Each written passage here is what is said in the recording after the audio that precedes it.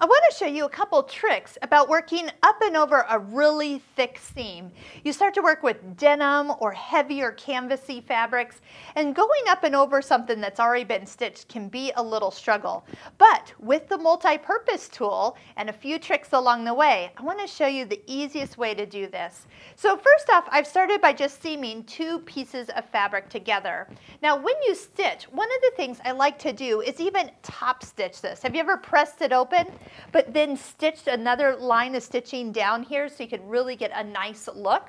I'm going to show you a foot. We're going to cheat for just a second. So pull out your foot number 3 and line up the red marker to be in the center of the foot. Let's do that.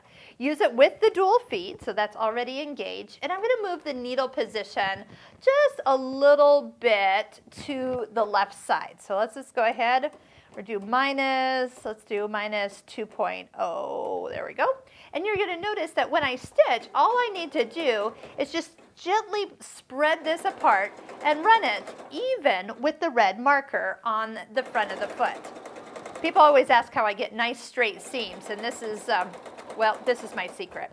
All right, so this is just a quick little top stitching before we do kind of that denim hem that we're talking about. See how perfect that is? Yes? All right, so we're going to switch back to a regular foot, and I'm going to just push stitch number 1 because that will clear out my needle positions, so I don't actually have to do that myself, and put 0A back on the machine. And let's talk about when you turn this hem up. So you're going to turn it how many times? Once, and then usually another time again. Now, here is what a lot of people do. They like to sew from the side that they can see the hem from, which is great. But do you know that your stitches actually look better from the top than they do from the back side? So when all possible, stitch from the top side. You'll have a better looking stitch. Yes, you'll have to press that in or feel where you're going or use one of the guides to stay nice and straight. But trust me, it will make a big difference in the long run. When you start to stitch, you are going to find that your stitches are going to get smaller, tinier. So with the thicker fabric, start with a longer stitch length. We'll start at 3, and that should get us going nicely. Set the machine to stop in the down position. So needle down. And the reason for it is when you get to this really thick seam. Now I will tell you, you can usually go up and over this no problem. But what happens? Sometimes you get some short little stitches when you try to go up the mountain and long stitches when you come down the mountain.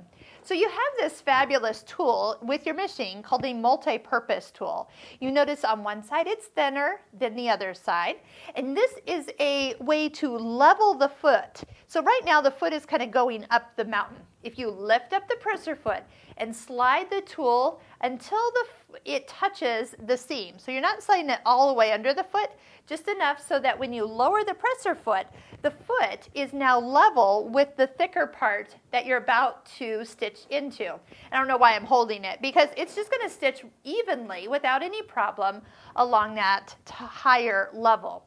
Same thing when you come off the seam, you can put the leveler in front of the toes and gently stitch until your foot will not be hung up here on the back side.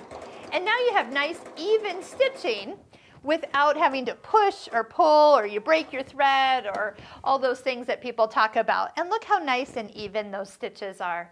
So next time you have to go over a really thick seam, don't fret. Just make your stitch length longer and pull out the multi-purpose tool to make it super easy.